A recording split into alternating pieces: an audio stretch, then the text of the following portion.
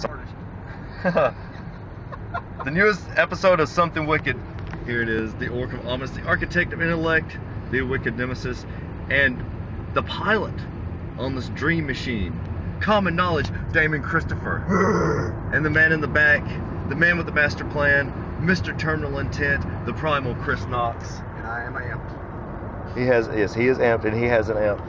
Just leaving a little bit of training, because unlike most wrestlers, you know, you have to train to progressively get better.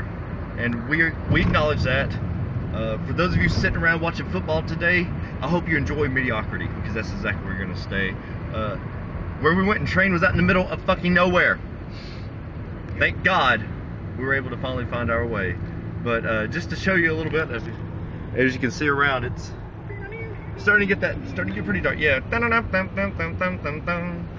But just want to say thank you to all of you that are supporting local independent wrestling.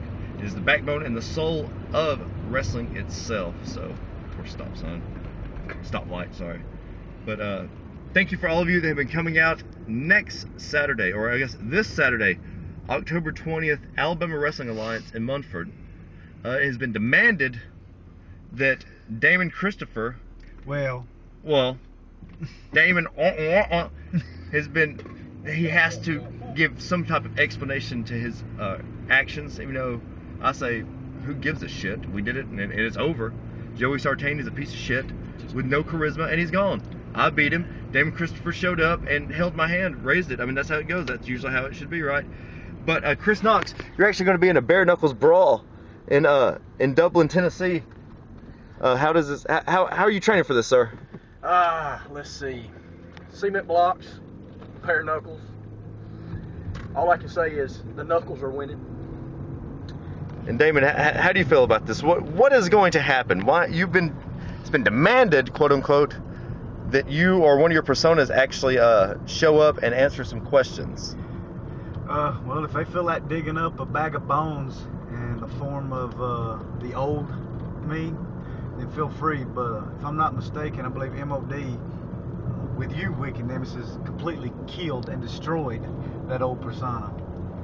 And what you see before you now is a new and improved, more dedicated, more motivated, and likely to strike at any time. But with that being said, if I feel like showing up, I will.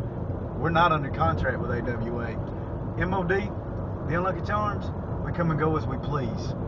When we want to, how we want to. So with one half of the Unlucky Charms there, do you think this hinders you, that Knox won't be there, or do you think this helps you?